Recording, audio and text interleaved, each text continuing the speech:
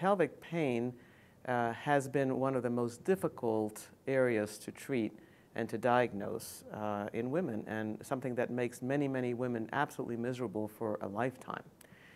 And ultrasound has been incredibly well suited for the detection of why somebody would have pelvic pain. Nowadays, patients with pelvic pain come in and they often get a CT scan or an MR scan. And then finally, they come to ultrasound because neither the CT or the MR have been able to figure out what's going on. And usually with ultrasound, we're able to figure out what's going on. And so for many years, people thought, well, you have to have a CT or you have to have an MR for the diagnosis of endometriosis or for the diagnosis of appendicitis and all of these things that might cause pain. And nowadays, we know that ultrasound is actually better.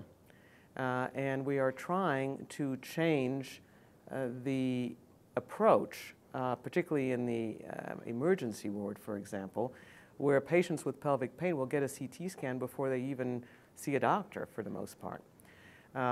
It reminds me of a patient that we saw recently, a young girl who is actually in college near Boston.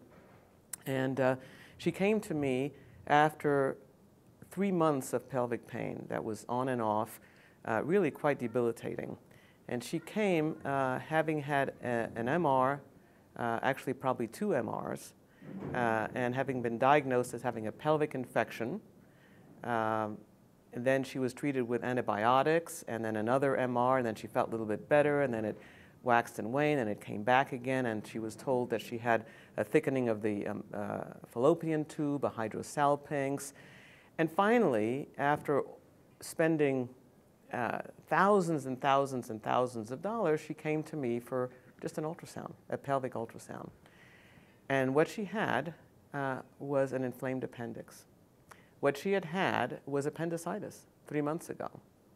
And they had misdiagnosed it with much more expensive technology and had treated her with antibiotics for an appendix. She's lucky she didn't rupture it.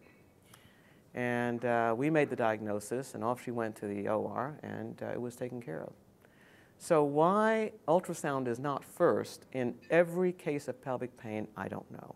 And that's what we have to change. That's what we have to change, because not only is it less expensive, but it's better. It's better. And CT scans now, which are being given to lots of young women of reproductive age, are dangerous because of the exposure to radiation. And that exposure is actually cumulative. So it's not like you can have a CT scan and then wait for several years and then have another one, and it's not like you never had one. It adds, every single CT scan adds, and it adds a significant incremental amount. I am delighted that we are doing this project because I think that it is very timely.